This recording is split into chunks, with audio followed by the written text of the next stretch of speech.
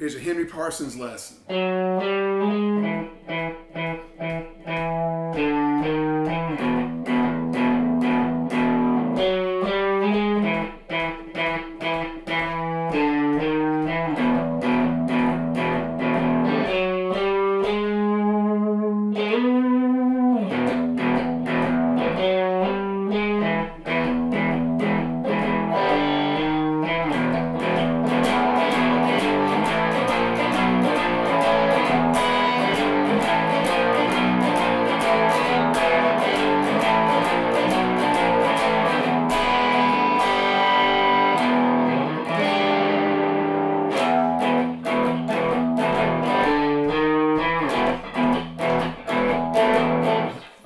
There you go. Okay, first of all, the secret to this song is when he is picking this thing, he is all backstroke, down to up.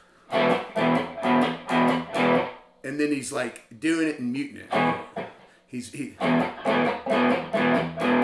And okay, and the other thing that's cool about this song is it's a 1, 2, 3, 4, 5, count to 5. But anyway, here's what we're talking about.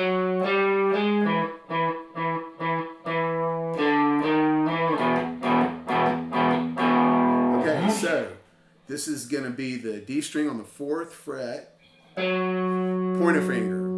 Then I'm going to use the birdie finger to go to the 5th fret D string. And then I'm going to take that, this is important, that birdie finger that I'm on and slide to the 6th fret. Okay? And when I do that, then I'm going to go back to the A string on the 7th fret, and I'm going to go backstroke. All right? 1, 2, 3, 4, 5. Okay?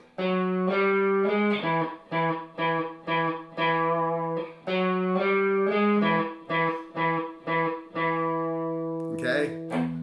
And you can get that low E in there too a little bit. You'll hear somewhere they do it that way, where they go. Okay? And right there, that's just because that's the open E mixed with this one back up, backwards. That's the key to this whole freaking song. It's so cool. I watched a video of Hauser playing it, and I could see he was going back. I was like, okay, there you go. I had so much fun learning this one. And then the next one is the A string, just like this. 5th, 6th, 7th, using the pointer finger, the birdie finger, and the ring finger. And on this one, you're going to roll back. That's basically, you're doing an E, open E note on the E string, and then press it down here on the A string 2nd, and then get these two guys and almost kind of mute everything up. And try to approach it close to these two strings, the E and the A, and backwards. 1, 2, 3, 4, 5. Okay, and so that's the deal. That's the deal. And you can alternate how you're doing that, and you can watch the videos to see which one you like and whatnot. So anyway, so that's that.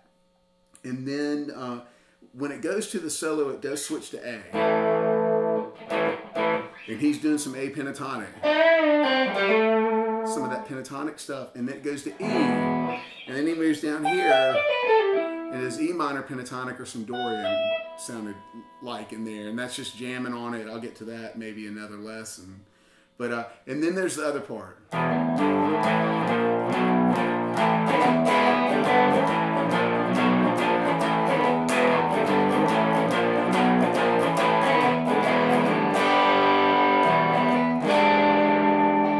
Okay, so that is E, and he does, when JB does these bar chords, he was doing this like a 7 chord.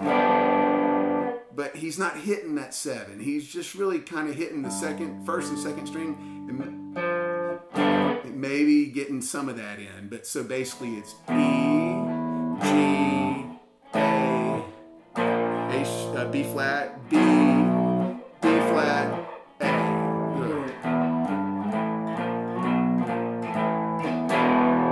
Okay, so it's E, bar chord G, which is on the 3rd fret, 7, then A A, which is on the 5th fret, and then B flat, which is on the 6th,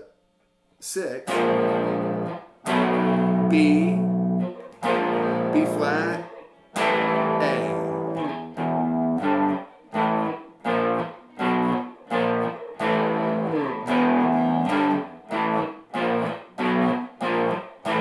Then E, G, E.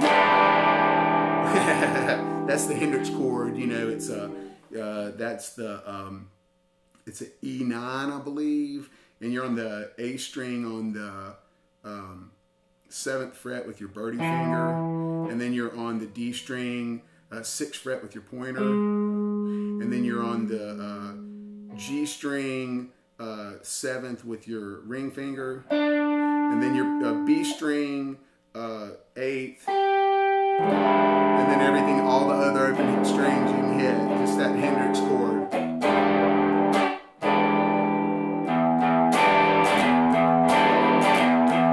You know, like the Foxy Lady chord. But anyway, there you go, guys. Have fun with that.